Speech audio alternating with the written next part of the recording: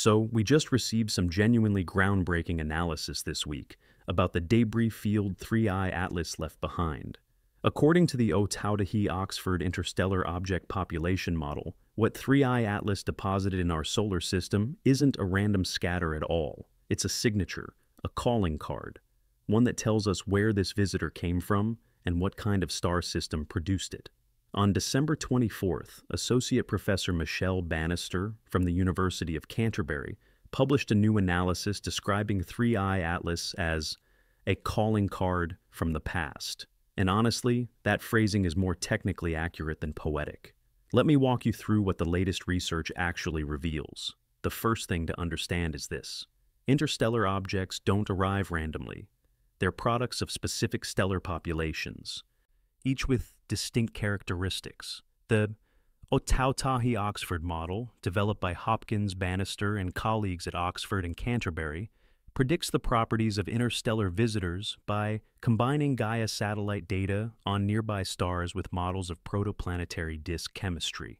When 3I atlas entered the solar system at a velocity of 57.99 kilometers per second, that speed wasn't arbitrary.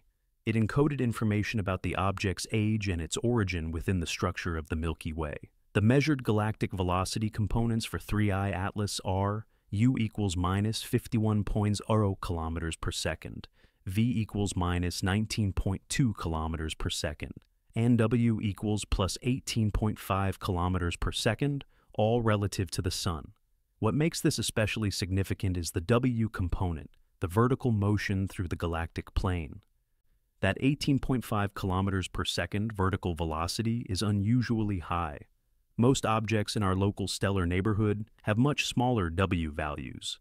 When researchers compared this measurement with the predicted distributions from the Ōtautahi Oxford model, they found something remarkable.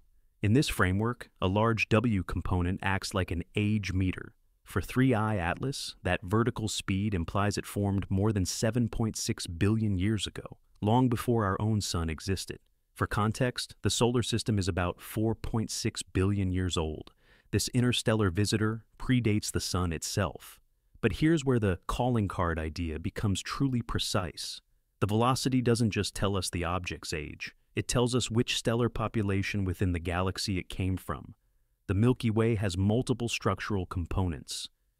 The thin disk contains younger stars that formed relatively recently and have higher metallicity. The thick disk, by contrast, contains much older stars with lower metallicity. The velocity distribution of 3I atlas places it firmly within the thick disk population. That thick disk membership carries specific implications for composition. These stars formed when the galaxy had far fewer heavy elements. Their protoplanetary disks had very different chemistry. And the planetesimals that formed within those disks, objects like 3I atlas, should preserve that ancient chemical signature.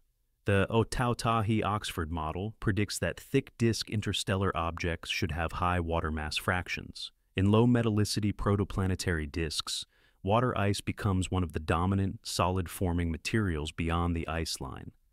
Recent spectroscopic observations support this prediction.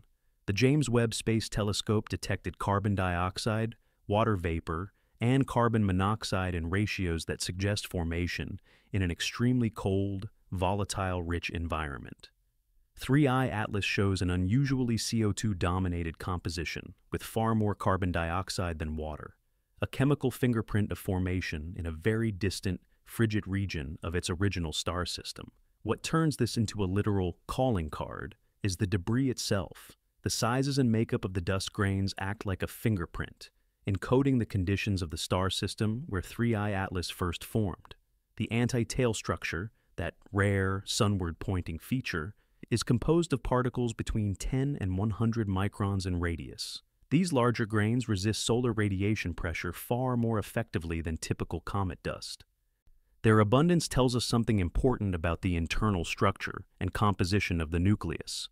Professor Bannister has emphasized in recent interviews that we have only a few hundred days to interpret what 3I atlas is telling us before it fades beyond our detection limits.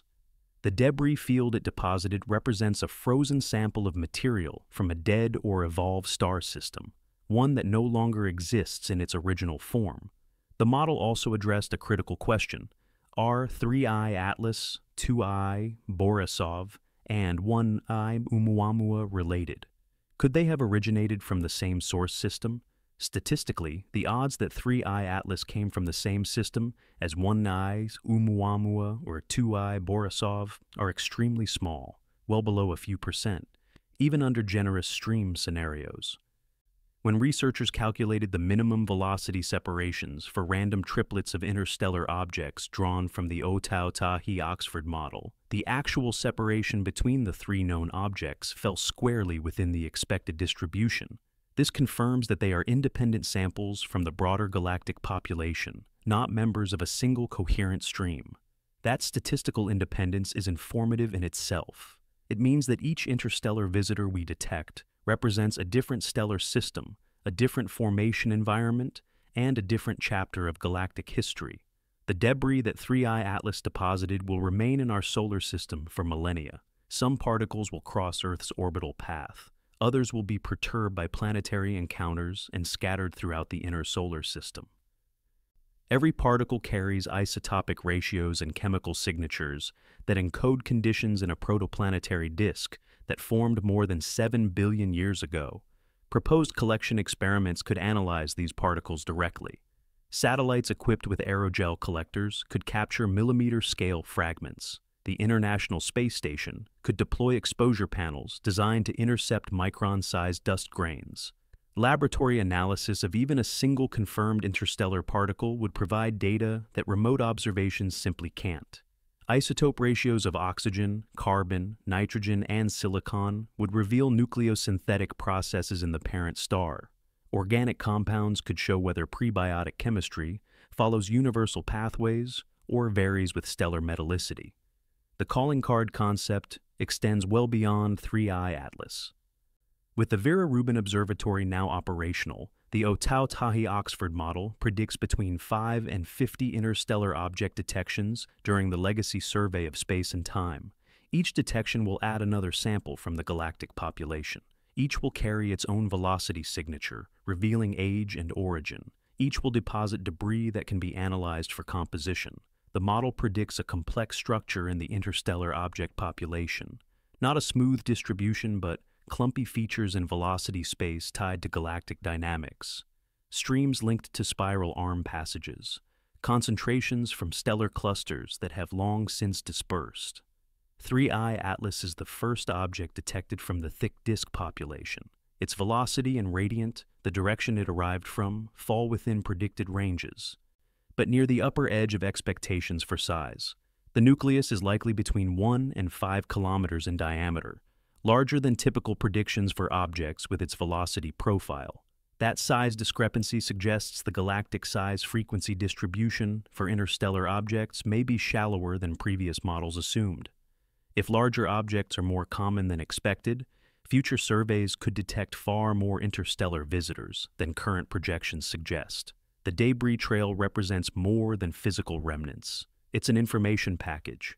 The particle size distribution encodes the comet's internal structure and its response to solar heating. The chemical composition reveals formation conditions in a protoplanetary disk billions of years ago. The spatial distribution maps how material disperses under solar radiation, pressure, and gravitational perturbations. When astronomers describe 3I Atlas as leaving a calling card, they're being precise. Just as a business card encodes information about identity and origin, this debris field encodes the object's birthplace and evolutionary history. We now have the tools to read that card. Spectroscopy reveals chemistry. Orbital dynamics reveal age and galactic population membership. Particle analysis will reveal isotopic signatures. Together, these data constrain models of planet formation, not just in our solar system, but across the entire galaxy. The calling card that 3I Atlas left behind will remain readable for years, possibly decades, as particles drift through the solar system. Some will burn up in Earth's atmosphere as meteors. Others may be captured by spacecraft collectors. All of them carry information from a star system that formed when the universe was young and our galaxy was still taking shape. Drop a comment and let me know where you're watching from and what time it is there. And please leave a like if you found this analysis valuable. God bless you.